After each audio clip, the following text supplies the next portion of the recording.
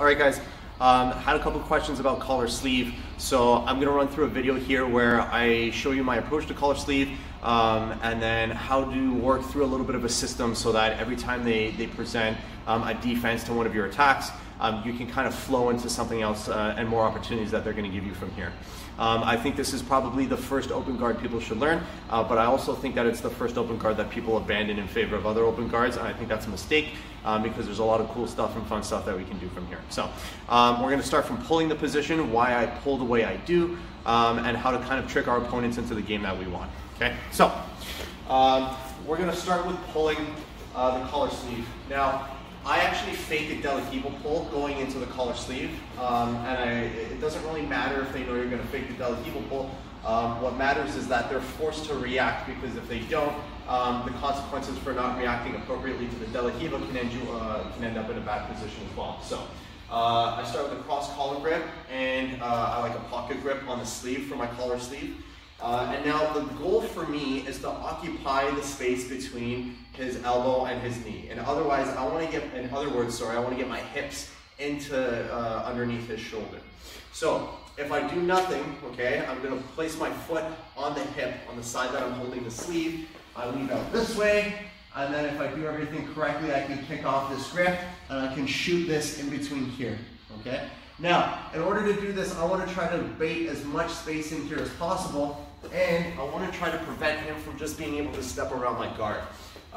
So what I do from here is I fake the Delahiva. How I fake the Delahiva, it has very little to do with how high you raise your foot, and it has a lot more to do with the pressure you give on his lapel and the elevation of your hips. Okay, so if I do this, there's no indication that I'm actually sitting my weight back. So what I do is I'm heavy on the collar, and I sink my hips down as that foot comes up. Okay, this gives him the impression that I'm going to be sitting back for the technique. Okay, fake here, and then I do a little side step, place my foot on the hip as a wedge. I'm pulling on that collar so that I can place my foot on the bicep, and then square up here. Right, hips always off the mat. Now, option number one, if I can occupy the space between his knee and his elbow, okay, I'm already going to enter into either my triangles, I can do kind of like a shotgun armbar here, or I can start to lift and punch for my omoplatas, okay, and those are our first attack sequences from here that we can start to work. Now, I would say the most common thing that they're going to do from here is either try to pull you back, right? If Cal starts to walk back, I have to make sure that my hips are off and then my grips are heavy, okay? Because that's going to constantly draw him in towards me. If Cal goes knee to elbow, okay, I can lift my hips and I can use this to start working into a tight Delahiva position where I can go for my sweeps and my attacks from here.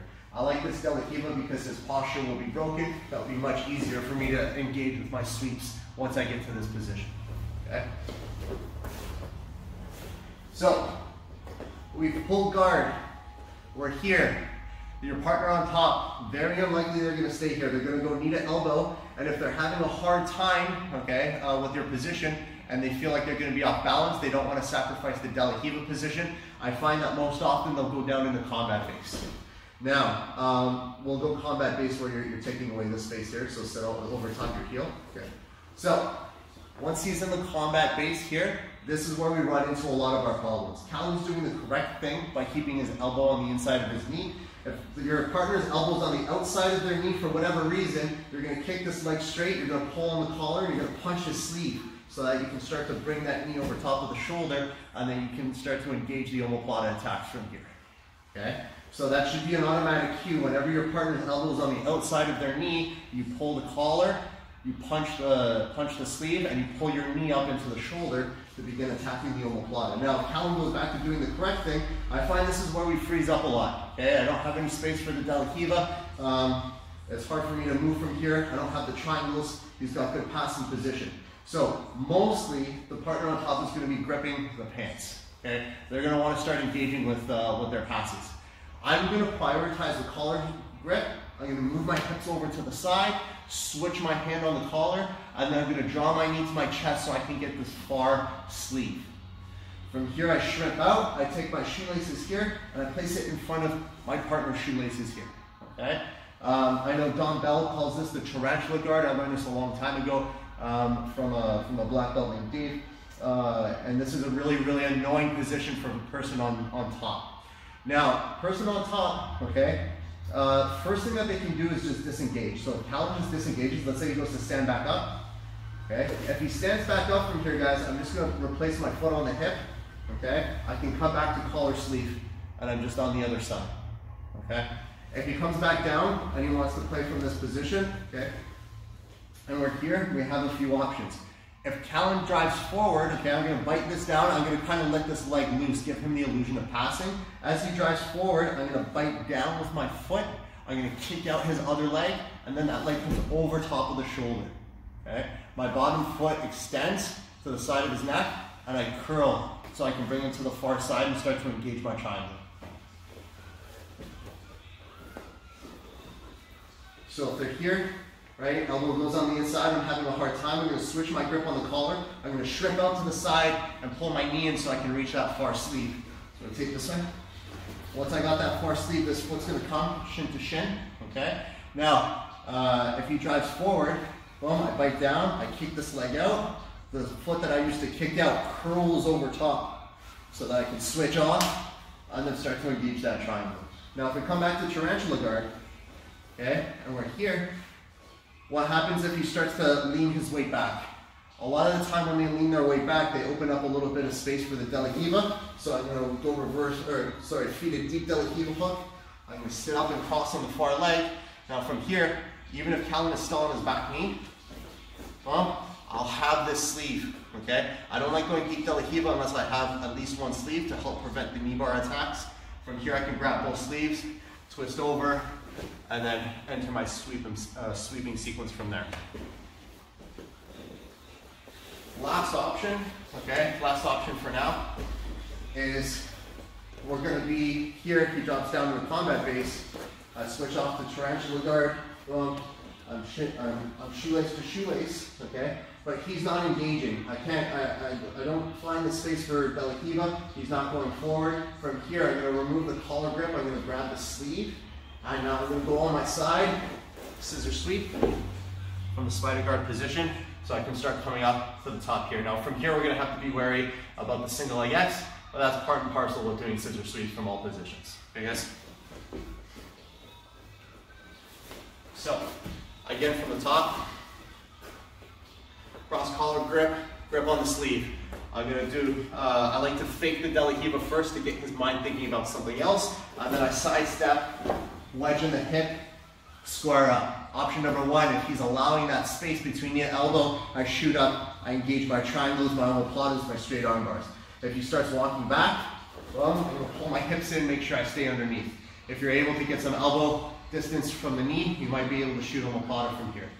If he goes knee to elbow and he sits down in combat base, now is where we're going to have to adjust, okay? If his elbow's on the outside of his knee, I drop that knee, I pull in the collar, and I punch the sleeve, okay? I use that angle to start putting weight on the shoulder and attacking the omoplata. If the elbow's on the inside of the knee, I'm going to switch to what's known as tarantula guard. I double up on the lapel so that I can pull my knee to my chest and grab spider grip on the far side. Okay, let's rotate this way so that they can see. So we're here, okay? I prioritize the lapel by doubling up, and then I pull my knee to my chest so I can grab the collar, or the sleeve, sorry, and then I shrink out, I go shoelace to shoelace on this leg.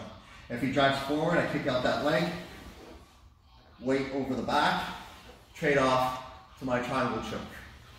We go back to tarantula. Sometimes he moves this knee backwards, right, to keep his weight back. If he opens up that space, I shoot a deep delahiva hook, cross, X on the far side.